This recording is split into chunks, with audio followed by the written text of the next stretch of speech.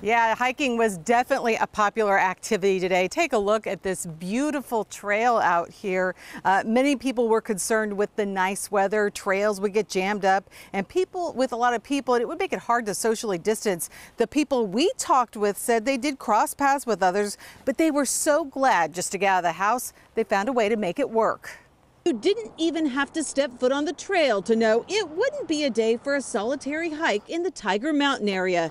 Matthew Rios said it felt great to be out.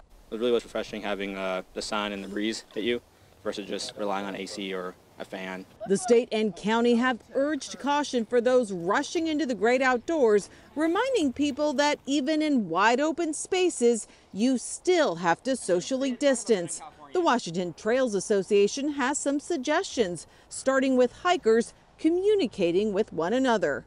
Ideally, the trail's wide enough that you can pass with 6 feet between you, but if you can't, do cover your mouth. That's going to be another thing that we recommend you bringing is a face covering or a mask. And a reminder to plan ahead. Some spots are still closed. They've created a section on their website to help people plan. You're going to want to have a full tank of gas before you leave, and do use the bathroom. A lot of trailhead facilities aren't going to be open.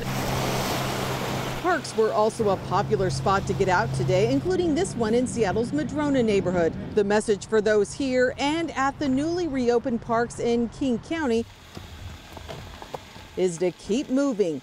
The Trails Association says if you decide to head up to the mountains and you see a crowded parking lot at the trailhead, it might mean you need to go somewhere else. Hikers we talked with said everyone seemed to keep their distance. We would step aside, or they would step aside, and we kind of like try to know, you can go first, or so it was really nice. No one was rude about it. They kept space from each other, but not nature. A connection that feels more important than ever right now. A connection they're determined to protect by helping everyone do it in a safe way.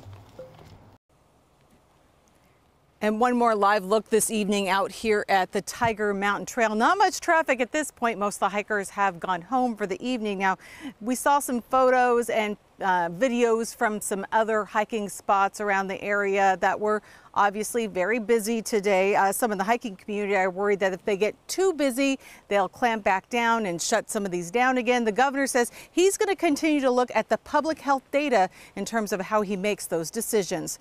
We're live tonight near Issaquah. Amy Marino, King 5 News.